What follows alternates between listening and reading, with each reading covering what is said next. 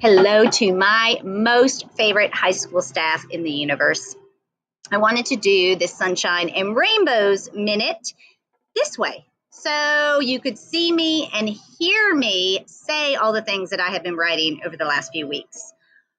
I love this staff so much. Y'all amaze me daily with your commitment and your perseverance and your passion, and you just never give up, no matter what the challenge is, whether it's crazy curriculum, webmail's not logging, live lesson blowing up, whatever the issue is, y'all handle it and handle it with grace and understanding and perseverance. Like, you're just not going to give up on something and go, well, it's not working, forget about it. Oh, I just love that so much about y'all. So I wanted to let you see me saying that to hopefully know and believe how appreciative I am for each and every one of you and how impressed I am daily with every person on this staff. I'm also sitting on my back porch because I wanted you to hear me say that when you order DoorDash, I want you to find a place to eat it that you enjoy eating your lunch. And this is my favorite part of my home.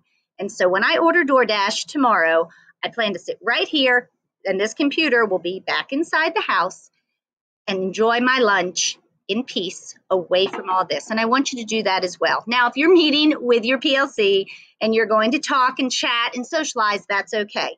But I don't want you taking a bite and grading a paper, or taking a bite and answering a webmail. I want you to take some of that time for yourself.